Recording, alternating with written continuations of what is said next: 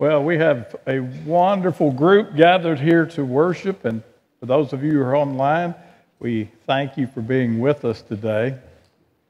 You know, it is a very special day because in the book of Romans, chapter 13 and verse 7, it says, "Give respect to whom respect is due. Give honor to whom honor is due." And there's no doubt that that's true about leaders and politics and positions of importance in our community and our state and in our country. But how much more important is it for us to give respect and honor within our families? So we want to say this morning, Happy Mother's Day.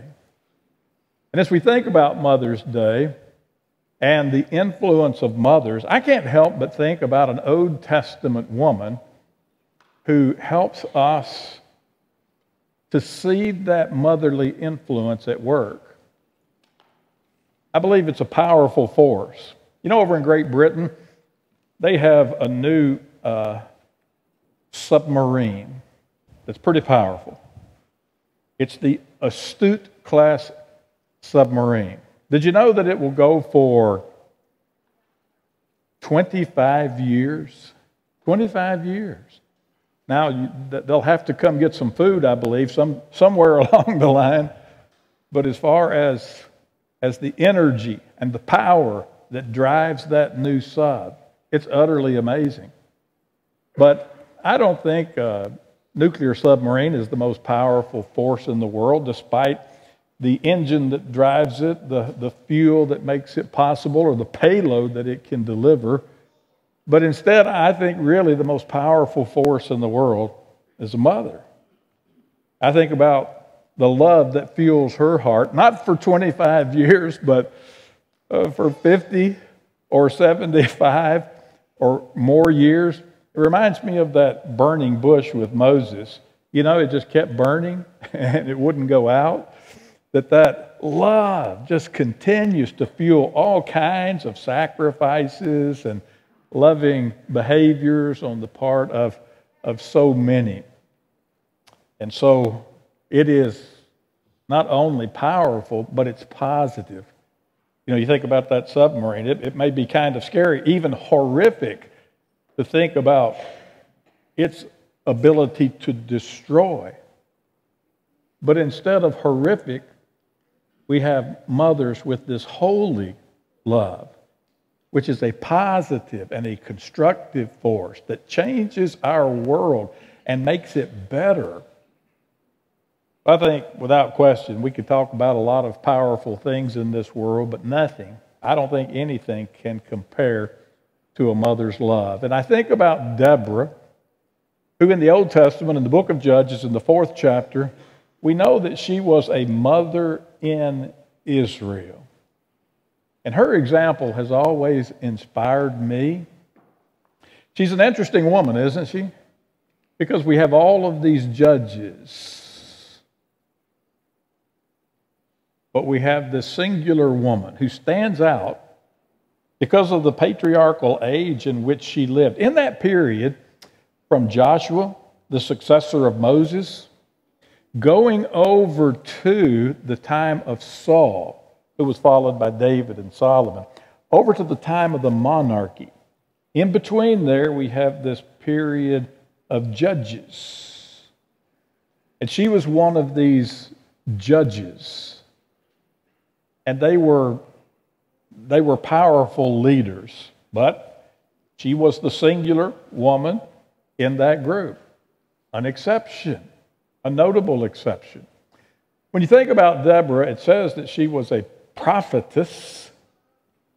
And we know that even in the New Testament, the Bible talks about there are prophetesses that were a part of the first century and the establishment of the church. You know, one thing that tells me is that she was a godly woman.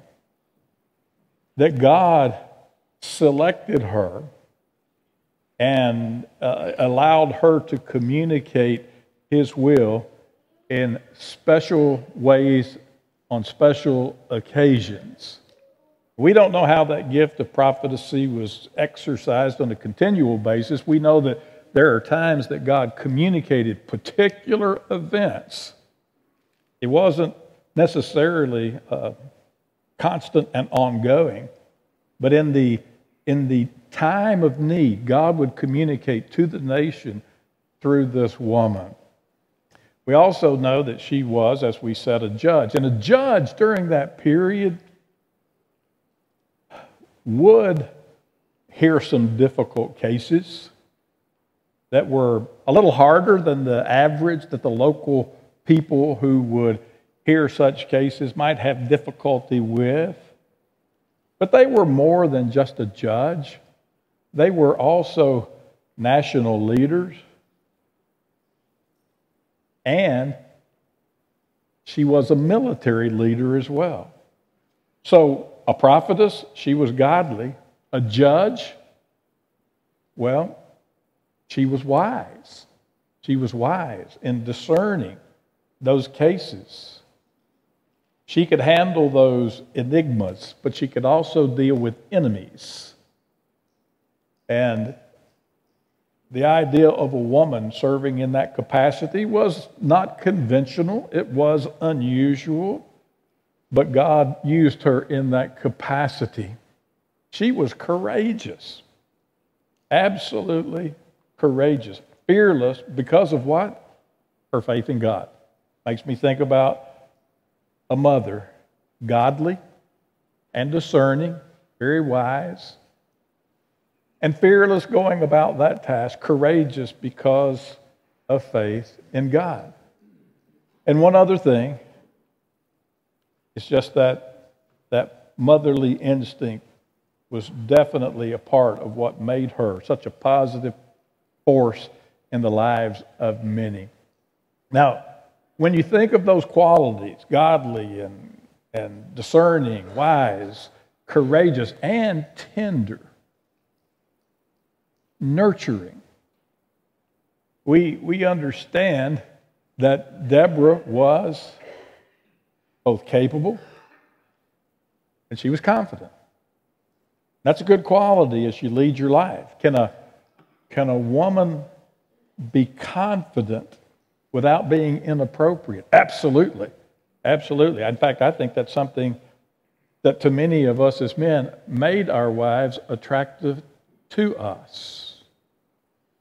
She was industrious. She wore a lot of hats, didn't she? How about your mother? How about your wife? Wearing a lot of hats? And adaptive to whatever circumstance arose that needed to be dealt with. And she was equal, but different. When I think about these things, I can't help but think about the book of Proverbs. When you go to Proverbs chapter 31, you know where I'm going. It talks about the virtuous woman, and I see these same qualities in Deborah.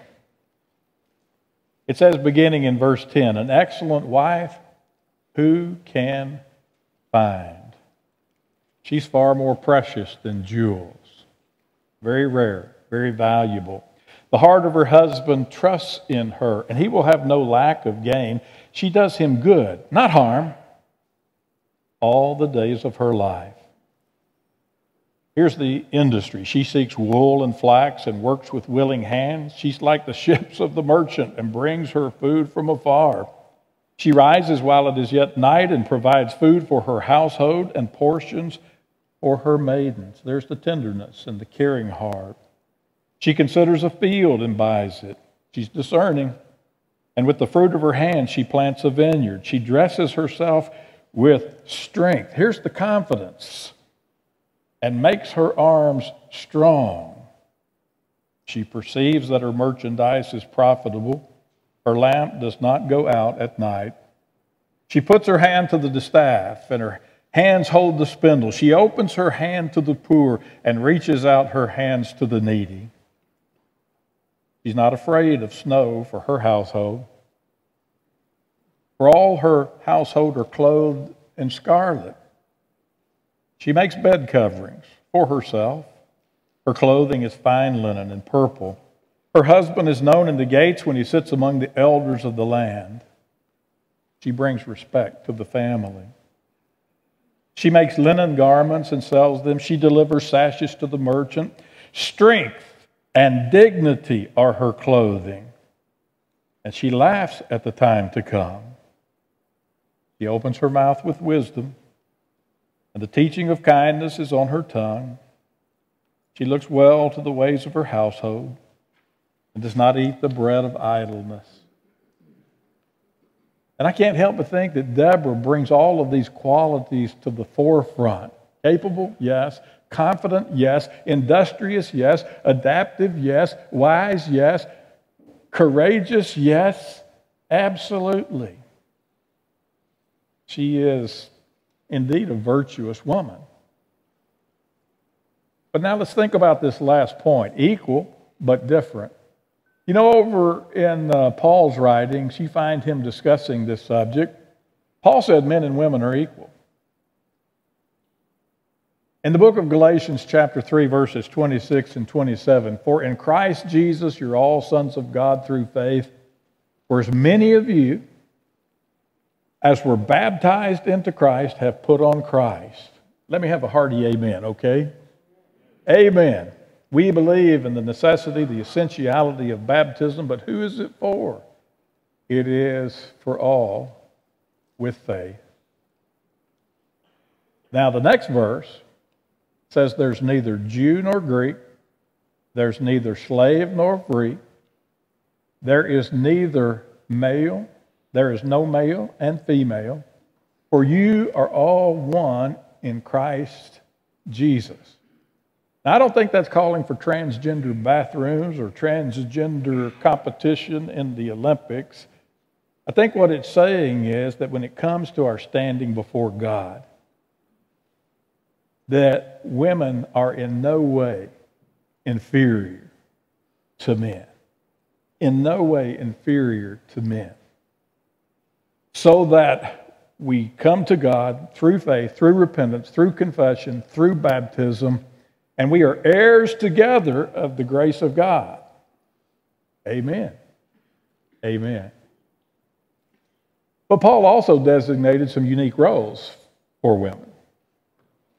Equal, yes. But different? Yes. Let me share some passages with you that I think will help us to understand this. So, number one, we think about Ephesians chapter 5 and verses 22 through 24, where it talks about men and women in the domestic arrangement of marriage. And here's what it says, verse 22, wives, submit to your own husbands as to the Lord. For the husband is the head of the wife, even as Christ is the head of the church, his body, and is himself its Savior. Now, as the church submits to Christ, so also wives should submit in everything to their husbands. So there is a submissive quality and a domestic quality. Over in the book of Titus, we read in the book of Titus in chapter 2, beginning in verse 3, older women likewise are to be reverent in behavior, not slanderers or slaves to much wine. They're to teach what is good and so train by their example as well as their instruction, and so train the young women to love their husbands. Don't despise your husband. Love your husband and children. To be self-controlled, pure, working at home, kind and submissive to their own husbands, that the word of God may not be reviled. Another quality is maternal. In the book of 1 Timothy, we read in chapter 2 and going down through verse 15. Let me just begin here in verse 11. Let a woman learn quietly with all submissiveness. I do not permit a woman to teach or to exercise authority over a man. Rather, she is to remain quiet.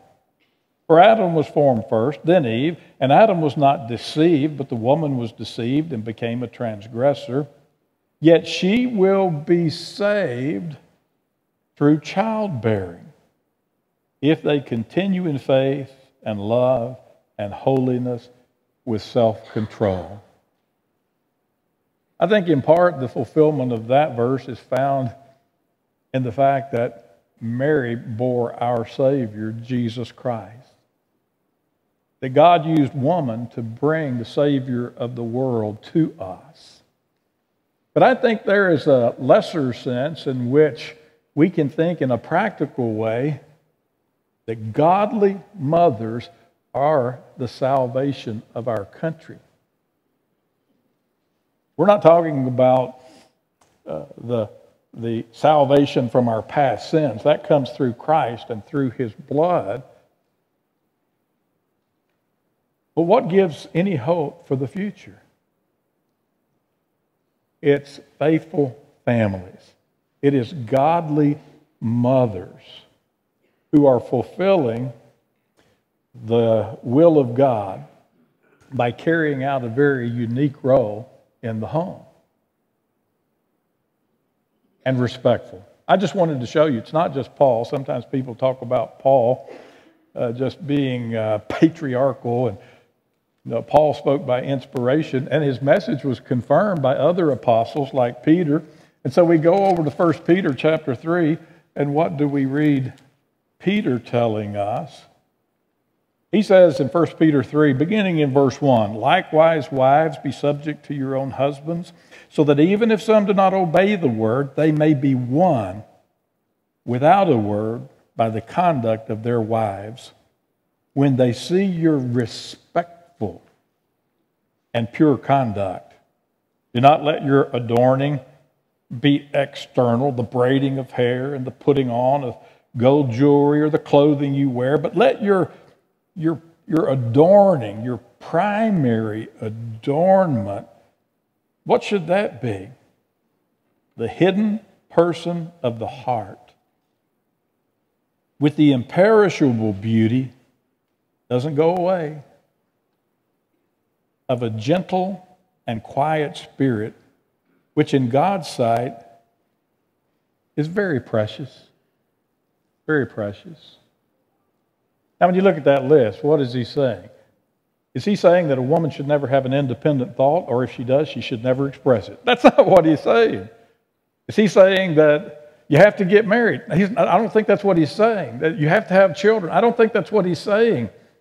But he's laying down some principles that are a blessing to our families and our society, that as you get married, and as you have children, that these are not lesser things, but that your devotion to God is seen in your loving devotion to your spouse and to your kids. So don't be a busybody. Don't just gallivant around the globe or the community. Take care of business. Take care of what really matters. Make sure you keep first things first. When I think about Deborah, I think she was, as a mother in Israel, as the wife of Lapidoth, I think that she had to have been an encourager to her children.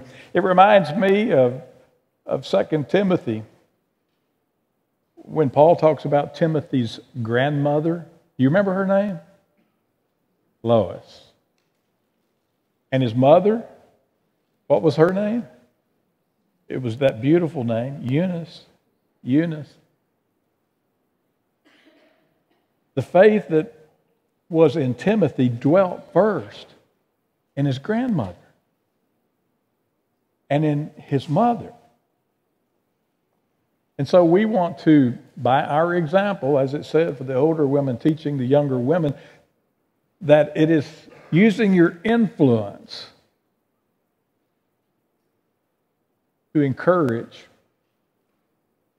that next generation that needs not only to hear, but to see, needs to see what faith in God looks like, what discipleship, devotion to following Jesus looks like. Or, we remember Deborah encouraged men. She did. In the 4th chapter of Judges, it talks about Jabin, the king of Hazor, these Canaanite rulers oppressing Israel for 20 years. For 20 years, particularly these north central tribes. And everyone was afraid because he had the latest in military equipment, not a nuclear submarine, but 900 chariots. And the captain of the chariots was a man by the name of Sisera.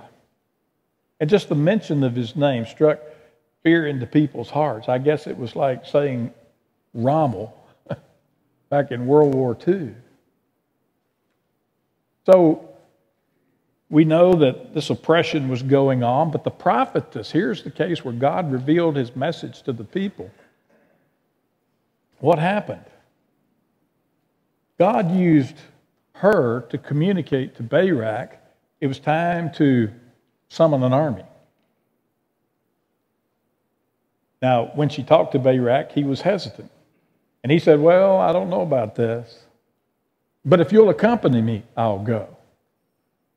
And sometimes the encouragement, the nudging, the prodding of a good woman can help men step up in areas of responsibility that are needful. And Barak should have done this himself. In fact, he lost the credit for the victory because he did not have the courage to step out, but needed to lean upon her. But there she was. There she was. To encourage him. It was Deborah who gave the command to engage the enemy and to go into battle. She gave encouragement to Barak. I know that I would not be who I am today without the encouragement of Lisa, who sometimes looked past who I was and loved the man she knew I could be and helped me. Now, it's not that she despised the man that she married, but she had this wisdom and this discernment to see the future before it arrived. She saw qualities in me that I couldn't even see in myself and brought them to the surface. Well, Deborah encouraged them, and God fought with them, and God brought a storm, and there was a great victory. And the enemy, this battle, they gathered at Mount Tabor, and when they gathered at Mount Tabor, the people assembled. God brought this storm that made those chariots worthless because they would get mired in the mud or washed away by a flash flood, and the Israelites routed their enemy.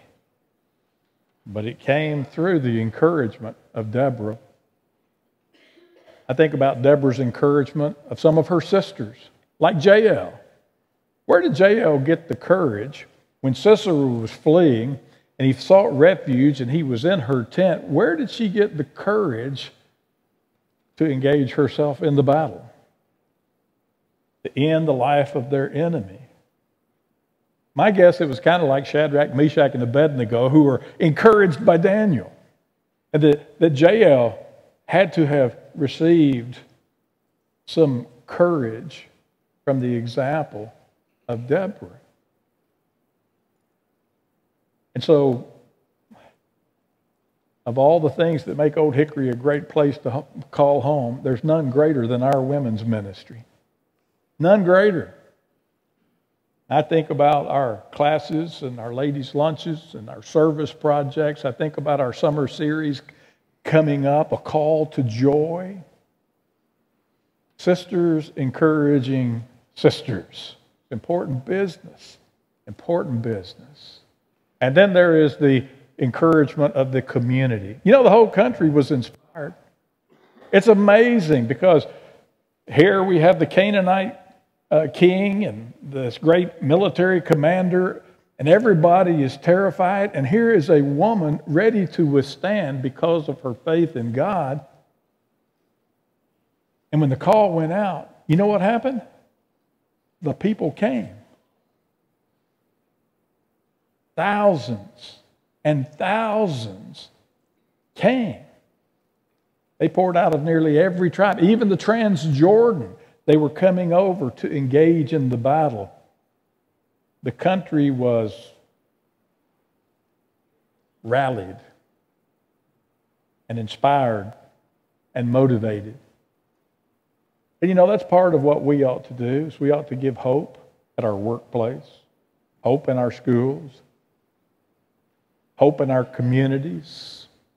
There's a lot of things wrong, but we can also encourage because we believe in the power of God. So when we look at this woman, I think there's a message here for all women, and that is that the softer side of leadership is no less needful, and it's no less powerful. In fact, in many ways, isn't it more powerful? A mother's love. So when you look at this, Paul was encouraged when he thought about the power of a mother's love. He found it so compelling that when he wanted to communicate how much he cared for the Thessalonians, he says, we were gentle among you, like a nursing mother taking care of her own children.